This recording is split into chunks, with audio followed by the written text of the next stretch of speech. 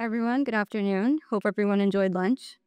I'm excited to kick off our next session. Today, we're going to be talking about building adaptive apps for Android. I'm Sarah Shamsi. I'm a product manager on the Android Developer Experience team. And later, we'll be joined by Rekka, who will share how Play can help your adaptive app reach an even broader audience on Play Store. So today, we'll cover three things. First, what it means to be adaptive. Second, why you should care and invest in adaptive today. And lastly, how to get started in building today. So first, let's dive into what it means to be adaptive. So simply put, being adaptive, or this move towards being adaptive, is really about saying goodbye to the mobile-only mindset.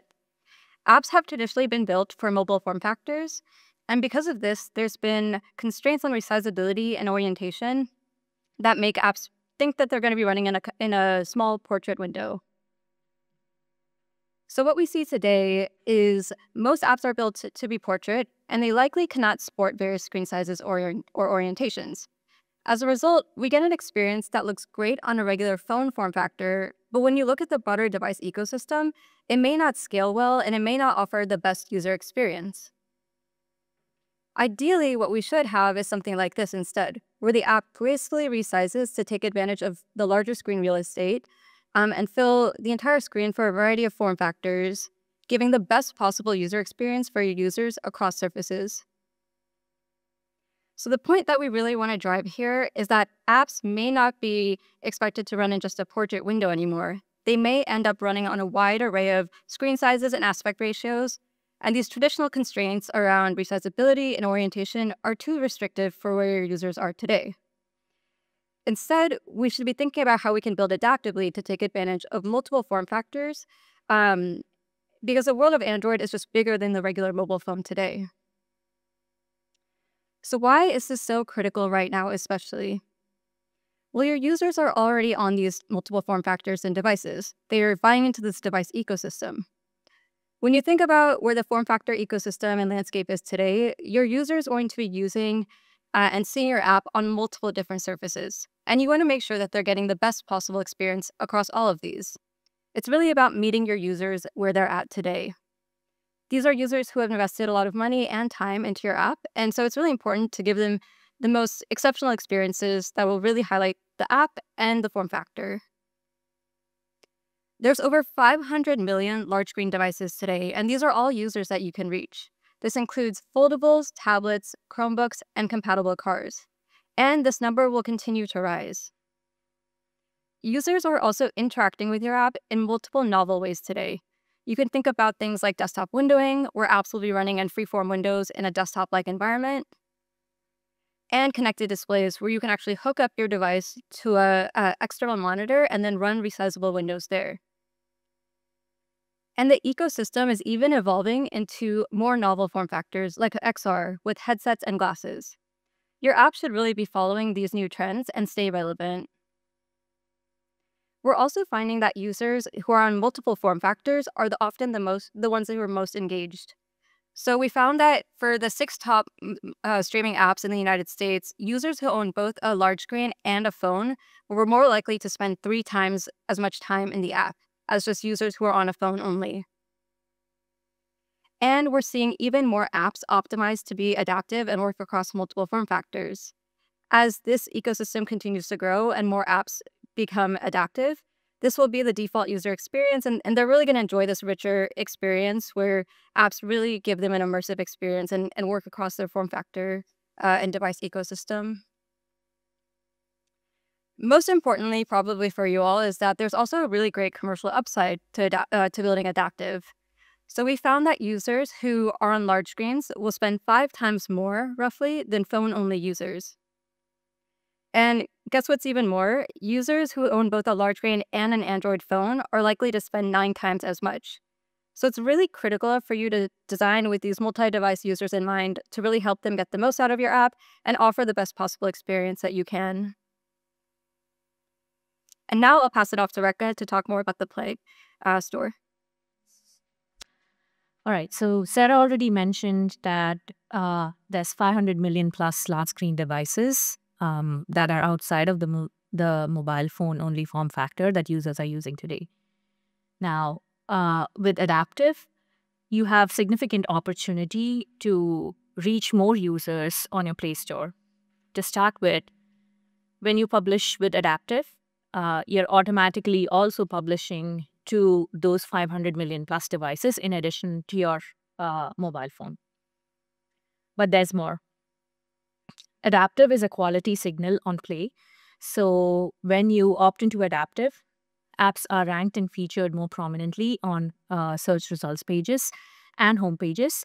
In addition, adaptive apps also get priority for our editorials that are often pinned at the top of our home pages. More prominent quality badging on details pages. We already have users use detail pages to make informed decisions about their installs across their devices. Today, we already showcase warning messages to users to set expectations on how certain apps or games may perform on their form factors.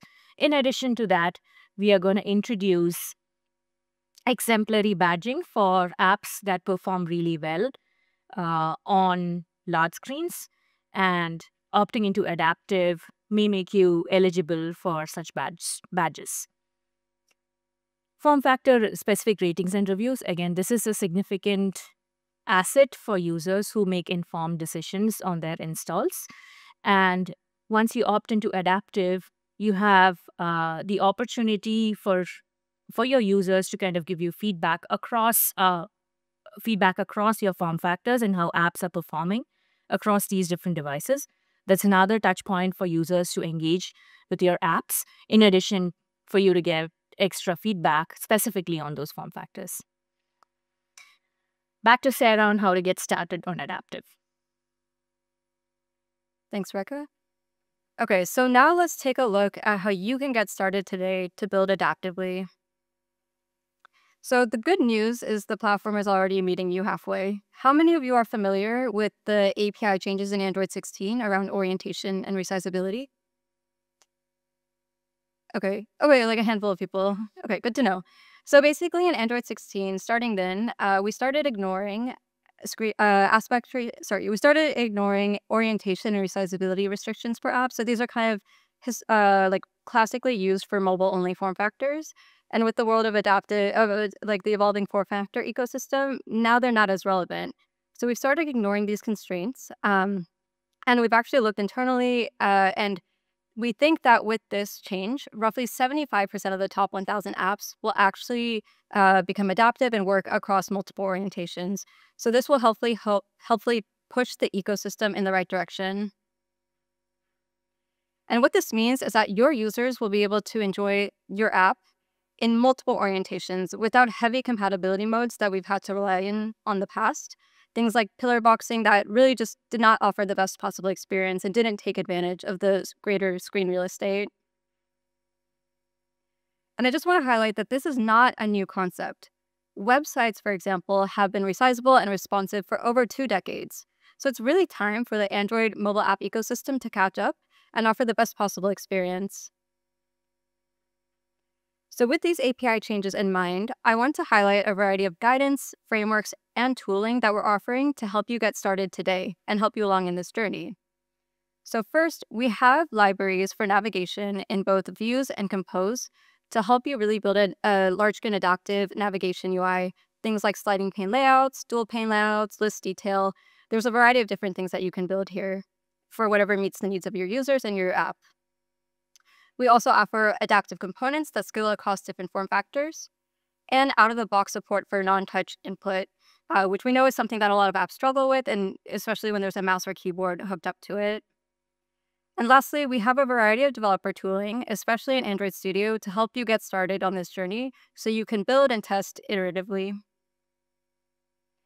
We know that getting started can often be the hardest part. You might not know exactly what design will work best for your users. You may not have enough time to actually think about this deeply either.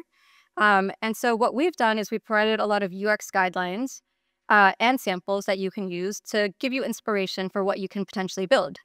So we have both a large screens gallery, which goes deep into various app verticals like productivity or media, and gives you kind of canonical examples of what UI could look like. So that should hopefully help you get some inspiration. And then to help you get started, we actually offer Figma samples for a variety of different layouts, so you can port your UI into that and see what works best. We also offer window size classes, which is an opinionated set of breakpoints and ways to calculate window metrics. By using these, you can use a standardized framework and breakpoints to design various layouts so that your app will adapt naturally and seamlessly across different resizing events. This will really help you create a standardized way to work across different form factors and window sizes by only considering kind of one API. And as mentioned before, we have a variety of APIs and libraries in Views and Compose to help with navigation UI. We've actually tested this with a couple of developers, and the feedback was very positive. So some developers were able to implement it relatively quickly, and this will help them build adaptive quicker. Okay, so we've talked about all the different frameworks and guidelines. And the good news is that we're also helping you, and we have you covered for testing as well.